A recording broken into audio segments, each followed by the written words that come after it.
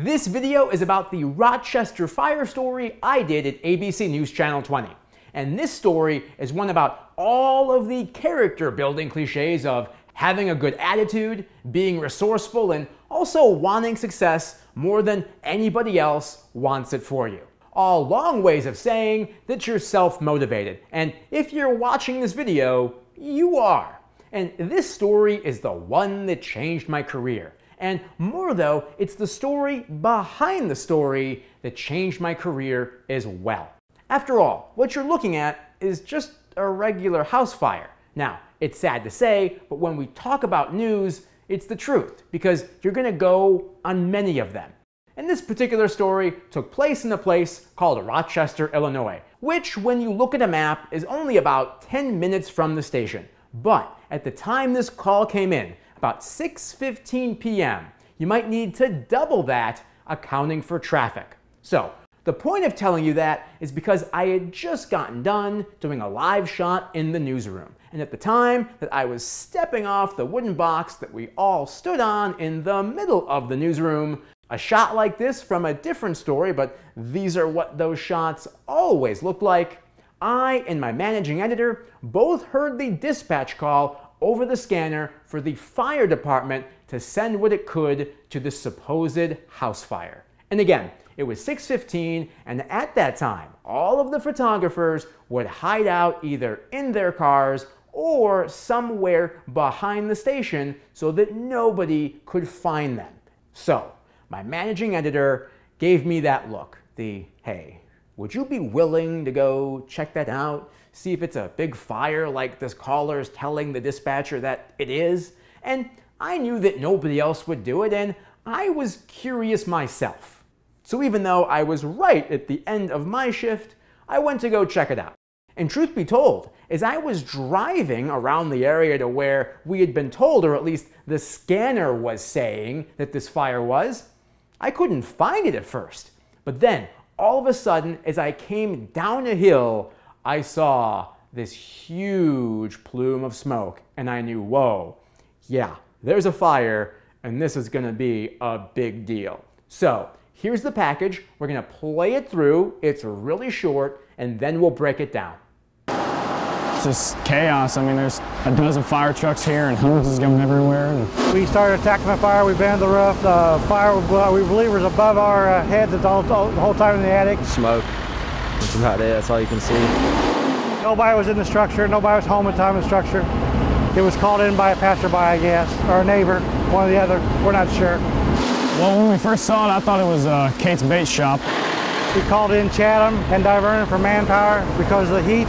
Even our firefighters are getting hauled off by ambulances. We took one to the hospital, and the rest of them are just getting cooled down. I know we're running 3,000-gallon tankers, and I think they made a couple rounds, so it's going to be a total loss. Keepstakes are in there. It's all their possessions are all in there, and it's their home. Overhaul tonight, overhaul this house, make sure the fire's all out. I feel pretty bad because, you know, it's someone's house, and they, you know, live there and raise their children there, so that's pretty awful. There's a lot to unpack here. First, I mostly stayed on the street. I don't like shooting on other people's private property, mostly because it's illegal without their permission, and I didn't have it. Plus, to get these shots, I didn't have to be on their property anyway. There was no reason to go there. And 3, if I had encroached even just a little bit, I would have gotten in the way of the fire department that's trying to save this home, and that's never good. Once I shot all the things I heard randomly making sounds, which you always want to do first because typically you've got one shot to get those because they usually go away. So, things like the fire trucks, the hoses, sometimes the men and women going inside. You've got to get that in real time when it's happening because those moments never come again. So, once I did that, I started to look for, well, I got my action. Where's the reaction? Is there anybody watching all of this go on? And of course there were. There were plenty of people. And it turns out that there were some neighbors who were actually willing to talk to me. They had been watching it almost since the beginning and were very interesting to talk to. So now I've got action, I've got reaction. Now all I need is to talk to the fire department to get the official report of what they think professionally happened. I've got eyewitnesses telling me, hey, this thing went on fire and it got really big. What I want to know is, what is fire investigating? Only the fire department can begin to even tell me, well, what was the cause of the fire? When did the call come in? Was what the caller said actually what you found? And in terms of this house as a home, is it a total loss? Were you guys able to save it? And sometimes the answer is no. And for this story, the answer was no. One more thing about this story in terms of trying to get this official sound was that the official we needed to talk to was inside the fire trying to help put it out. So we had to wait for him to come out. And with that, please know that the story took place in either June or July, and therefore was still hot and humid even for Illinois. And fires like this get so hot that firefighters are rotated in and out about every 15 minutes to prevent heat exhaustion. And that's why this one firefighter was taken to the hospital, and they were fine. They were taken out of an abundance of caution because I think they had just slightly fainted, and that could be signs of heat exhaustion or even smoke inhalation. And again, they were fine, which is very, very good. Also keep in mind too, their oxygen tanks only carry so much oxygen, so they have to rotate out of the fire anyway. So now back to the sound. I believe this gentleman is the lieutenant chief or the assistant chief, and he couldn't talk until around 8 p.m. And when he did, he was great with us. But now, after having gotten him, I've got at least a 20-minute drive back to the station to get this on the 10 p.m. news. And this story was definitely a package, and not just a shorter VOSOD or even a VO. And the reason I bring that up is because I called my producer on the way back and told her that I had good stuff. And she told me she only wanted a VO. I'm like, oh, heavens to Betsy. And you will be in this situation as well.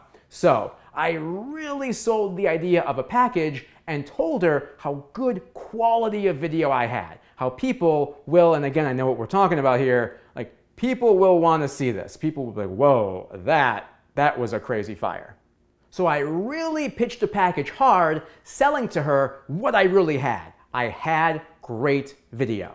And you've seen it, and compared to regular news, is shot better than what you see every day. She told me she was tight on time, but then also asked, all right, how long would you need? Thrilled that there was an opening, and being a producer myself, I knew that she was tight on time. So I asked, all right, how much do you have? And she said, I'll give you a minute. I said, deal. Raced back to the station, keeping within speed limit laws. And during the rest of my drive back, I had to figure out in my head how to get this package on the air by 10 p.m. because I would walk back into the station, physically into the station around 9 or 9:15. So the most I would have is an hour. It turned out to be that 9:15, so I had 45 minutes. Plus, this is back in the day when you shot on tape and had to ingest that tape in real time. So if your tape was a half hour, it would take a half hour to get into the system. Cameras with memory cards like we know today would not be adopted at that station for at least 1 to 2 more years. So here's how I did it. As I've talked about before, if the story is good and I need more time in it, I will be the first to cut myself out of it. I will first cut the stand-up, and if I need to, I will strategically rewrite voiceover tracks to make them shorter to make way for more natural sound or a soundbite. And the package that you saw is what is called a natural sound package because the only audio that you hear is the natural sound or somebody else talking. The only way you know what reporter or photographer put this piece together is because their name will be in the anchor intro. That's it. There's no out cue on this, there's no live shots, it's a nat package. And making it a nat package saved me so much time. There was no script to write, and I didn't have to voice it, and then lay my voice onto a timeline, and then B-roll that. My order of operations was this: start ingesting, then write the anchor intro so the anchors knew at least sort of what they were going into, and then on scratch paper, I wrote out an outline of the script, remembering what the chief and the neighbors told me. And I wrote just above that where I wanted what video, and it was easy to remember because one, I just shot it and I'm watching it ingest. So I know by way of time code where it is. And that is how I got this to air. There was a 10 p.m. version, and then I added in some shots that I didn't have time to edit for the 10 p.m. version in the morning show version. And all in all, the piece was a 1:05, 5 seconds over the 1 minute I was given. But the producer, she didn't care. She was thrilled with the story, and I gained a lot more respect because I really had the video that I told her I did. I didn't exaggerate. I had the goods and I delivered. And that's how you build trust with your producers, with anybody in your newsroom. When they see your work ethic, how well you communicate, they'll come to respect you because not many people in your newsroom are willing to do either one of those things, let alone both.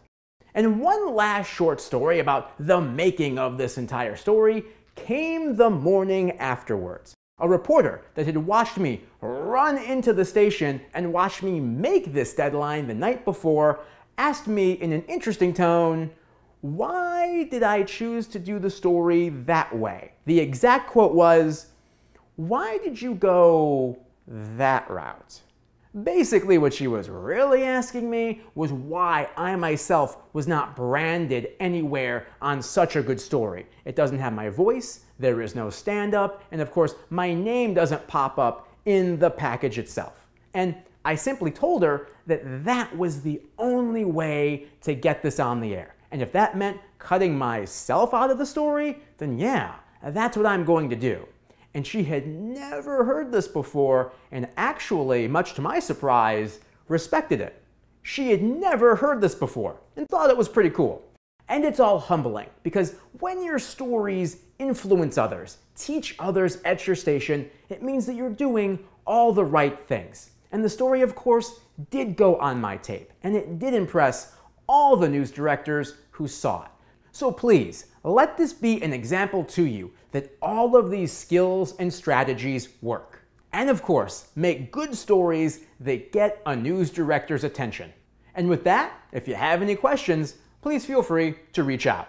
I'll see you in the next video.